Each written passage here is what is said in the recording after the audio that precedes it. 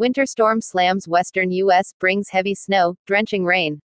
A winter storm packing powerful winds, heavy rain and potentially several feet of snow in the Sierra Nevada shut down mountain highways, toppled trees and triggered flood watches and avalanche warnings on Saturday from the coast of Northern California to Lake Tahoe. The powerful storm system is expected to move east over the next several days, forecasters said.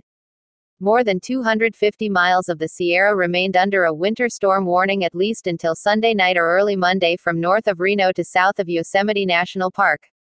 As much as 4 feet of snow is expected to fall by the end of the weekend in the upper elevations around Lake Tahoe, and as much as 6 feet in more remote parts of the Sierra to the north and south. The National Weather Service said in a statement that the storm's impacts will be widespread from north to south with numerous winter weather-related advisories in effect. Snowfall totals in the Pacific Northwest, the Northern Rockies, the Great Basin and California would range from between 12 and 24 inches, the Weather Service said, with the Sierra Nevada seeing the heaviest snowfall. A 70-mile stretch of eastbound U.S. Interstate 80 was closed due to zero visibility from Colfax, California to the Nevada state line, transportation officials said. Chains were required on much of the rest of I-80 in the mountains from Reno toward Sacramento.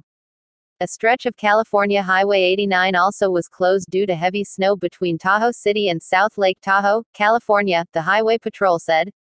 The U.S. Forest Service issued an avalanche warning for the backcountry in the mountains west of Lake Tahoe where it said, several feet of new snow and strong winds will result in dangerous avalanche conditions.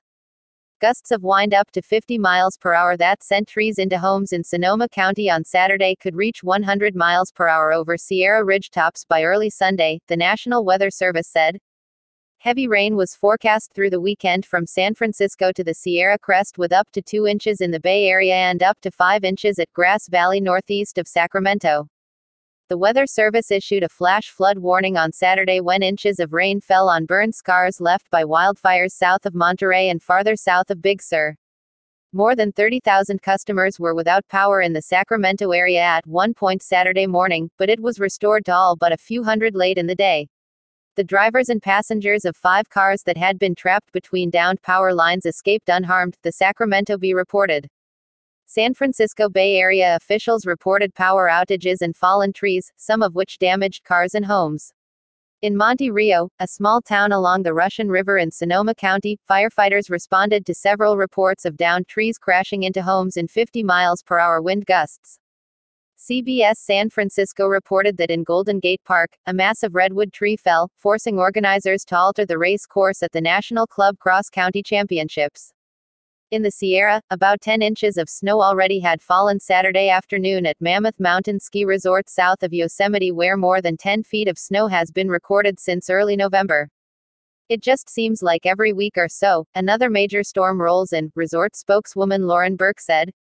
Portions of Southern California are expected to see heavy rainfall Sunday. Up to 6 inches of rain are possible in the foothills of Los Angeles County, the Weather Service said. The system will become a large-scale and significant storm early next week, across the central and southern U.S. with heavy snow, rain and severe weather, according to the Weather Service.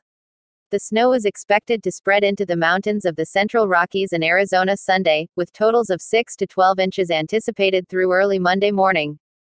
Dr. Greg Postel, meteorologist for the Weather Channel, described it as a very impactful system from coast to coast. Postel said that parts of Texas, Louisiana and Arkansas could see severe weather on Tuesday. The storm front could also bring tornadoes to the southern U.S., Postel added.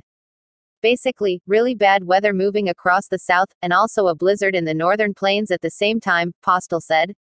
The NWS Weather Prediction Center reported that blizzard conditions were possible for parts of South Dakota Tuesday and Wednesday, adding that travel may be impossible. Please subscribe, like, share and check the description.